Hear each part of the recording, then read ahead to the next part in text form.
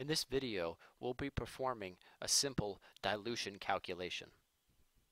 What volume of 12 molar hydrochloric acid is required to make 750 milliliters of 3 molar hydrochloric acid solution? Alright, so let's start by writing our formula. Now let's plug in the givens.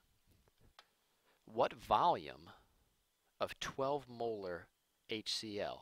So it sounds like we're starting with 12 molar HCl. So that's our stock concentration.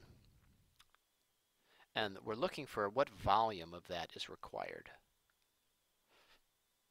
And we want to make 750 milliliters of solution, and it will be 3 molar. So just simply solve for V1. 3 sig figs, 2 sig figs, 3 sig figs, so this number has 2 sig figs.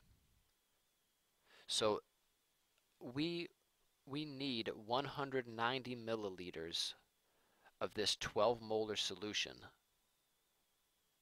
We would then add water, and we would reach a final volume of 750 milliliters. So this is how much stock solution is required to make the dilution.